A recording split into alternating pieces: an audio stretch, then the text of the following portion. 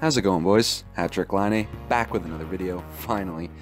And in today's video, we're going to be discussing some of the best available UFAs, guys that haven't signed yet, and discussing, where I think they're going to go, where they could fit on the teams that I believe they're going to go. And that's pretty much it. So without further ado, let's get into this video here.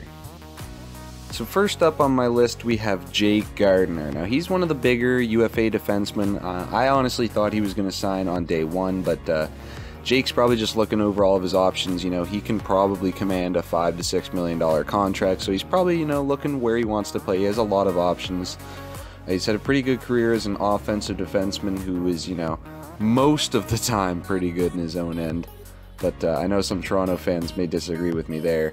Last year he missed a lot of games, missed 20 games on the season, still had 30 points and a plus 15 on a really good Toronto team.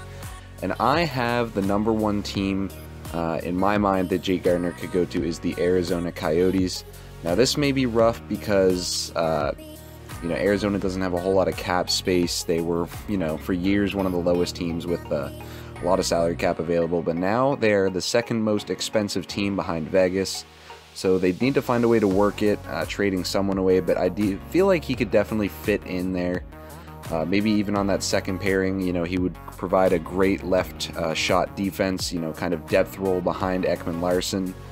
Jake Chichurin, who also plays in Arizona, is a left shot, and he's a little younger, so it would, allow him to grow a little more, play on the top six. We wouldn't have to play top 4 minutes right now, but I think Jake Gardiner would be a great fit in Arizona. I also believe he could definitely play in New Jersey. They got Subban, the right shot. New Jersey's always been kind of weak in the defensive department, so they could definitely use him. And he could definitely always return to Toronto. I know Toronto has the cap space kind of available. They might be able to squeeze him in. He'd probably have to take a team-friendly deal. I believe they have just under $4 million, and when they get Nathan Horton's salary on the LTIR, they'll have a little bit more to spend. I think that would definitely push Mitch Marner out of the team. So I'm not sure what they're going to do there, but he could definitely return to Toronto and definitely someone I see signing very soon. Next up on my list, I have Ryan Dzingel, who played for Ottawa and Columbus last year. He's had a pretty good career so far. Obviously last year, a breakout season for him, 56 points in 78 games with 26 goals and 30 assists. I could see him being a 20-goal, 30-assist, 50-point guy for the rest of his career. Ryan Dzingel really showed us this year that he is a great player in the NHL.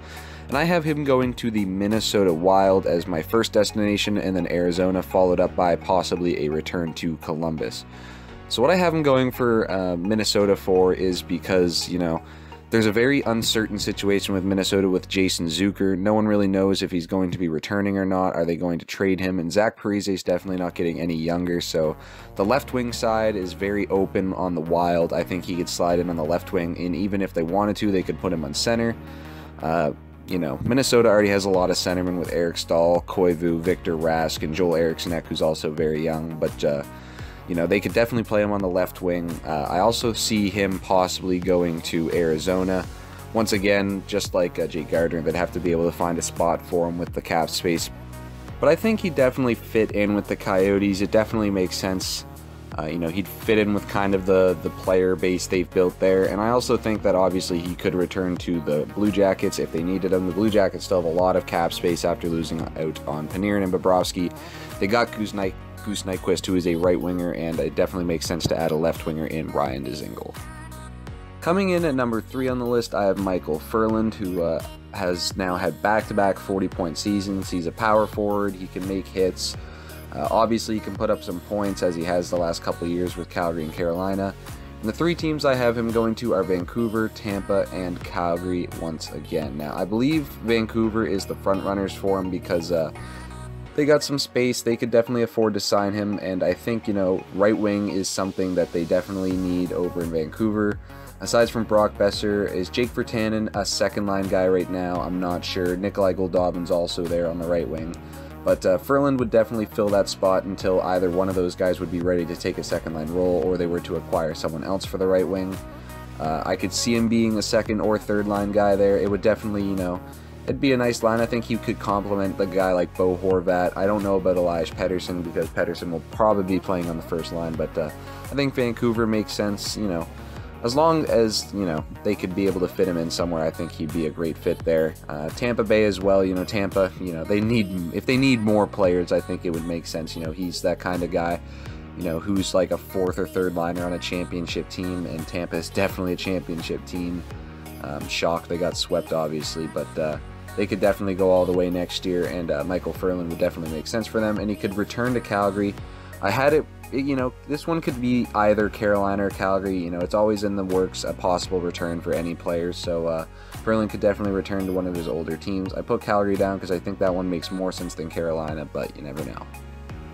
Coming in at number 4 on my list, I have Ben Hutton, and you know, he's had some ups and downs in his career. Obviously, Vancouver was not very good last year. Minus 23, missed a lot of time, but you know, he's a pretty solid defensive defenseman with a little bit of two-way in him.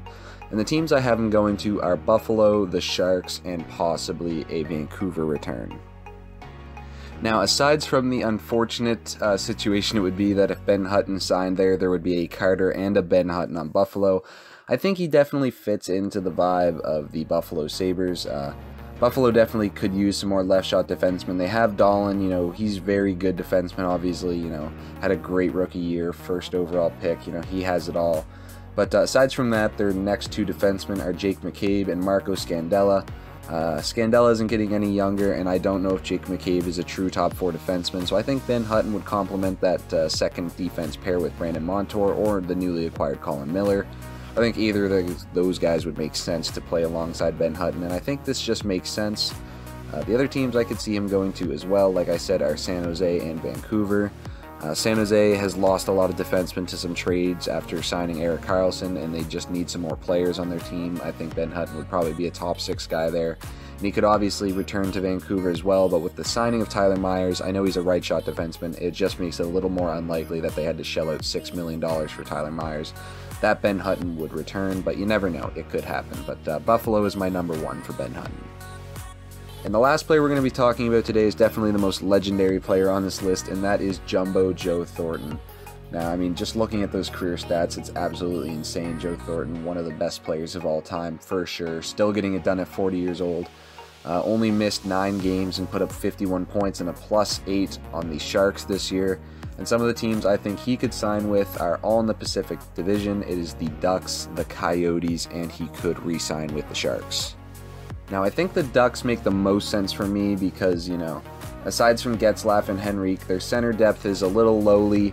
Sam Steele is pretty good. I don't know if Derek Grant is a true NHLer, but one of the other reasons I really like the Ducks as a destination for him is that the Ducks have so many young wingers, and to learn off a guy like Joe Thornton would be absolutely great for them. Guys like Raquel, Kasha. I mean, they have Getzlaf, but some of their even younger guys like Richie, Sprong, Terry, Max Jones. You know, some of these guys, it would definitely pay dividends for them to learn off a guy like Joe Thornton, because Ryan Getzlaf, you know, as good as he is, wouldn't be able to play with everyone on the team. Even Sam Steele, you know, would be able to learn from a legendary centerman like Joe, and I think it would just be a great fit. Obviously, like I also said, they could go to the Coyotes. Once again, with the Coyotes, it's just a cap issue. He would have to take a lower deal, but I don't think Joe Thornton's concerned with money at this point in his career. And he could return to the Sharks. It's the second team he's been on in his NHL career, only with Boston and San Jose. So once again, he'd have to take a lower deal, but I don't think he cares about money. I think he could return to the Sharks if they wanted, and he wanted to go there, but I have the Ducks making the most sense. And that is going to be the video for today, guys. I hope you enjoyed. Definitely trying to pump out some more off-season content. Haven't been too up to date. Obviously, I had the one video on July 1st that just concerned offer sheets, and within an hour of uploading it, we saw an offer sheet. So it was good to be right, but sucks because, you know, my posed question didn't have a lot of time to get answered, which is fair. So I hope you guys enjoyed this one, and I will see you guys in the next video. Peace out, and goodbye.